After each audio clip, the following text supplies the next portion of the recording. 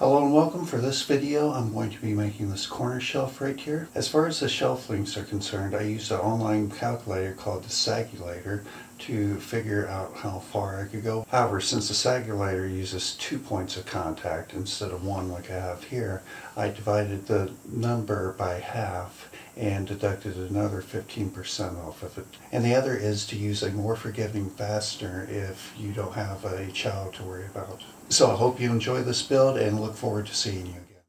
Here I'm joining 3 1x3s at 600mm lengths and ensuring that they're nice and snug and as flat as can be on one side. And then taking a 6-inch scrap of 1x3 and cut it at a 45-degree angle and making sure that both sides are nice and even. So while the glue is drying up, I'm going to make this jig right here, and I'm just going to take a couple of these M5 nuts and put them in the trench of the T-track and place this right here. And that gets it just above the T-track there. And take a speed square and just line it up with that, and take this 45 cut that I just made and put a bit of glue to set this. And then just let it dry there as is. And just for a little bit extra support, I'm going to put a bit of glue and put a piece of wood right there and clamp it on down. And now I'm just going to run it through the table saw a couple of times to clean up the edges. To make the grooves for the shelves, the blade is set at 90 degrees and 38mm high. I first cut the front and then the side, and then flip the post over to cut the other front and side, and then repeat until the shelves snugly fit. So to avoid confusion, what I'm going to do is orient the shelves as they would be, and then use the adjustable square to take some measurements off of this. And these two shelves are going to have that mark placed right there. And for the second measurement, take the adjustable square and put it to the other direction, and then mark accordingly. Alright, so it's now time to complete the jig right here. And I got the nuts again at the base of the T-track.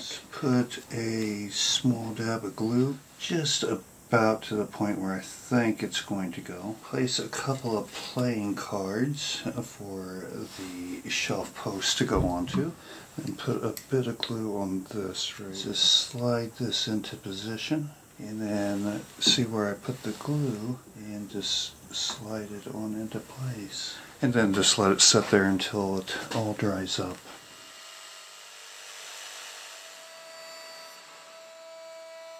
Since the corners of walls have caulking and paint in them, I'm going to have to round over the back corner here.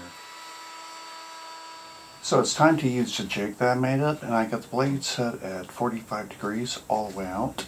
Jig in place, and I'm just going to place this with the rounded side up and place it up against the fence, and what I want is the blade tip to where I can barely see it protruding past.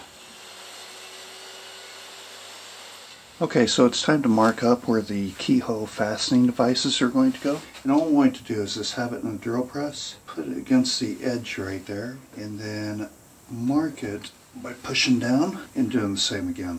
And from there I'm just going to mark from point to point, and then tape a piece of paper on here with some Scotch tape. So I'm not sure if you can see it or not, but there is a faint pencil line that I can see through there. And what I'm going to do is just take this owl and mark on that line where I want to put the holes. And 2 on the other side. Now I'm just going to use a small drill bit so I can use it for centering later on. So just a quick explanation of the setup I got going on right here. I have an 18mm Forstner bit, and the depth stop is set a little bit deeper than the height of this fastener. So the hole right there is going to be at the top of the keyhole. So that means I'm going to have to dig out or drill out the top bit and go down. And then once you have everything drilled out, just take one of your oldest, rustiest chisels at hand if you have one, and straighten everything out.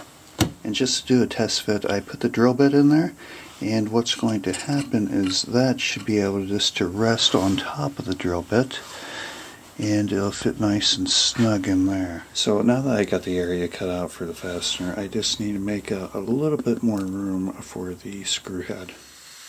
Okay, and then refine that hole that I drilled prior, and then drop that straight down onto it, and then check my work to see if I can get this to go all the way to the top. Good. So it's time to put everything together, and to keep your orientation right, just look at the mounting bracket.